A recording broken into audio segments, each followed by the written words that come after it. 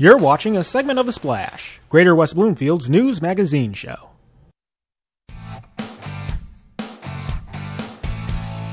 Hi, George Moore for Civic Center TV and The Splash out here on the streets of Greater West Bloomfield area again, asking the questions that get the answers from you. Here we go.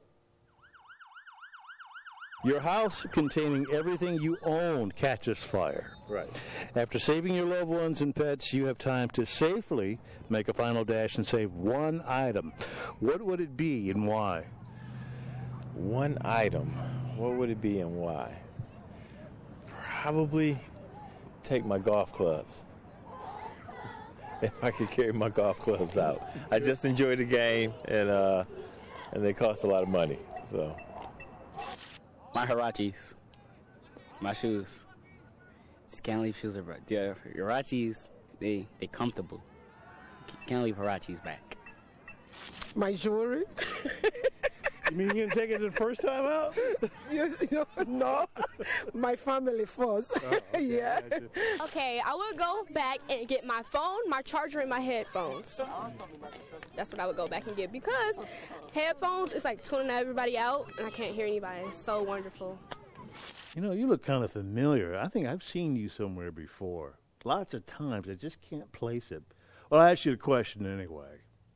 All right, your home is on fire, and you've managed to get out your family and other loved ones and maybe a couple of personal items, but you still have time to go back and get one more item. What would it be and why? Man, what kind of question is that? What would I say? I don't know. Oh, gee. Well, I'd probably try to get some personal possessions if I didn't get them the first time.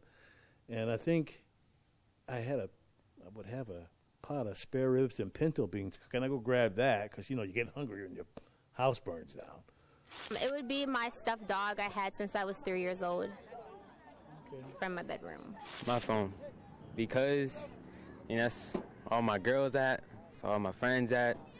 My Lulus, my Lululemons, my leggings. That's what I would grab. Well, once again, West Bloomfield, you've come through and answered the questions that we asked you. Hold on one second. Good answers there, wide world of sports is going on here. I'm George. Dude, will you let me finish this? I get what you're trying to do, okay? I mean, but it's not going to work. You kind of look like me. You get the thing on your hand and everything, but you could have done better. So for the Splash and Civic Center TV, I'm George Moore. Sidewalk Talk.